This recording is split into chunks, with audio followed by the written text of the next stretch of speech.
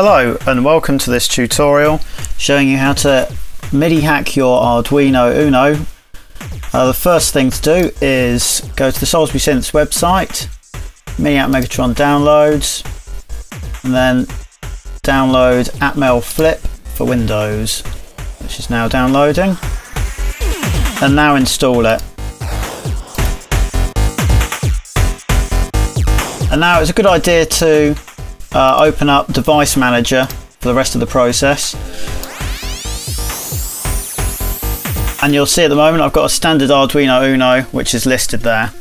So the next thing to do is, with your Arduino Uno, you're going to take anything metallic like a bit of wire or anything like that. I'm going to use it at the end of this screwdriver and short together the left two pins of this header hit just here. And you can see if I do that, the light gives a little flash.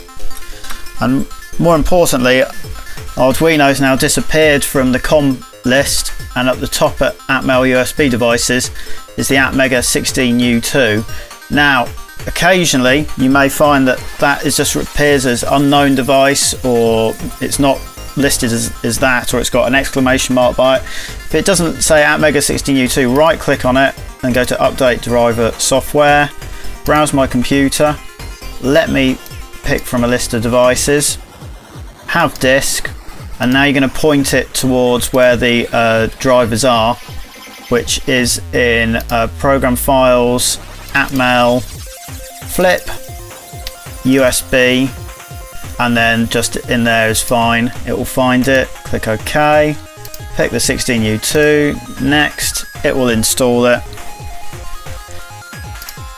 and then you will definitely have Atmega16U2 appearing at the top there. Next up is open up Flip, which opens. Click on the first icon and make sure this is set to Atmega16U2 there. Click OK. Then click on the next icon and click USB. Click open. And now we go back to the Salisbury Synths website and download the MIDI firmware.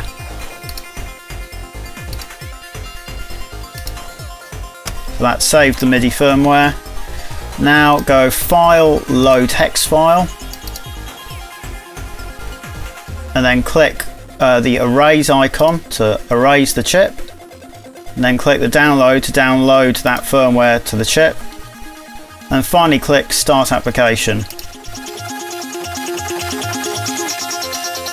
Close it, and now we have to actually reset the Uno, so just pull the power and put it back in again.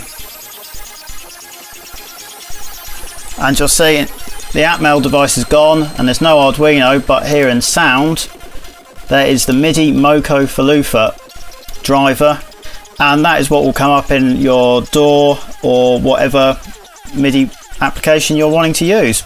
Now if you are wanting to use this as a Arduino Uno again, you don't have to put the firmware back again, because this has a fantastic feature whereby you can simply put a jumper onto this header and reset the USB, and it will turn it into Uno again.